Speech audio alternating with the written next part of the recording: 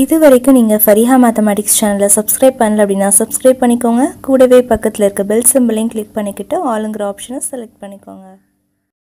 Hi friends, நம்ம இன்னைக்கு Fariha mathematics சேனலில் 8th standard maths exercise 1.6ல second sum பார்க்கலாம். சே ட்ரூ ஆர் ஃபால்ஸ். இதில் ஃபஸ்ட்டு கொஸ்டின் பார்த்தீங்கன்னா, if 8 power x is equal to 1/64, the value of x is -2. So இது true R ஃபால்ஸான்னு சொல்லி பார்க்கலாம்.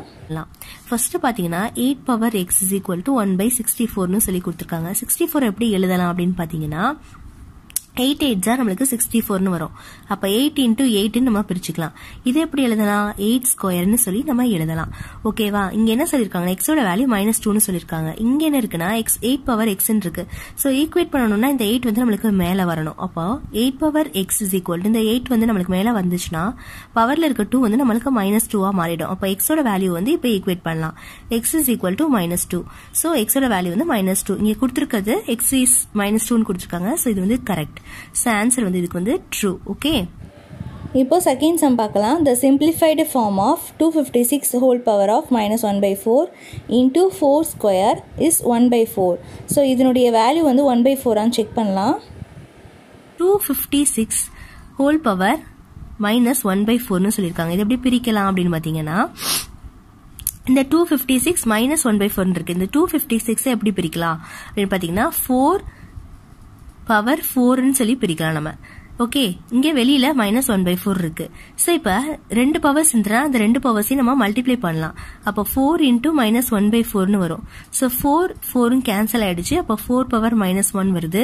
So 4 power -1 1/4ன்னு சொல்லி நம்ம பிரிக்கலாம். சோ இங்க அதை தானே கொடுத்திருக்காங்க. சோ இந்த ஆன்சரும் நம்மளுக்கு ட்ரூ. Okay. Third sum பார்க்கலாம். Using the power rule, 3 power 7 the whole power of -2 is equal to 3 power 5.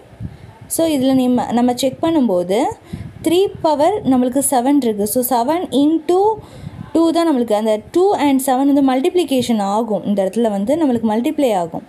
So அப்படியே மல்டிப்ளை ஆகும்போது நம்மளுக்கு கண்டிப்பாக இந்த இடத்துல வந்து 14 தான் வருமே தவிர நம்மளுக்கு இந்த இடத்துல வந்து 5 வந்து வர சான்ஸ் இல்லை. ஏன்னா நம்ம மைனஸ் பண்ணலை நம்ம இந்த இடத்துல. ஸோ இந்த இடத்துல மல்டிப்ளிகேஷன் தான் பண்ணுறோம். ஸோ அதனால் இந்த சம்முடைய ஆன்சர் பார்த்திங்கன்னா ஃபால்ஸு.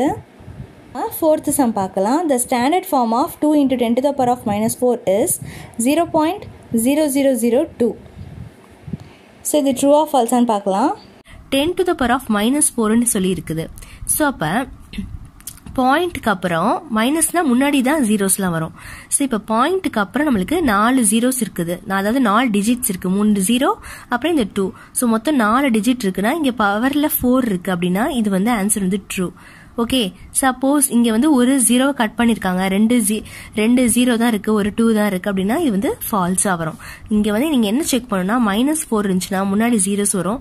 அதுக்கப்புறம் இந்த 4 இருக்குன்னா 4 டிஜிட் பாயிண்ட்க்கு அப்புறம் 4 டிஜிட் இருக்கணும். ஓகே, இப்போ 5th sum பார்க்கலாம். The scientific form of 123.456 is 1.23456 into 10 to the power of -2 அப்படின்னு சொல்லி கேட்டிருக்காங்க. ஸோ இதனுடைய வேல்யூ பார்க்கலாம். என்னென்ன ஃபார்ம் ஆஃப் 123.456 இஸ் இது வந்து கொடுத்துருக்காங்க நம்மளுக்கு. அப்போ இங்க பாத்தீங்கன்னா நம்மளுக்கு என்ன இருக்கணும்? இங்க 10 to the power of -2ன்னு சொல்லி கொடுத்துருக்காங்க. அப்போ இங்க இருந்து இதை நீங்க ஃபர்ஸ்ட் செக் பண்ணும்போது நம்மளுக்கு என்ன பாயிண்ட்க்கு அப்புறம் 2 டிஜிட் இருக்கணும். ஆனா அப்படி இல்லை. ஸோ அதனால இது வந்து நம்மளுக்கு ஃபால்ஸ். Okay, next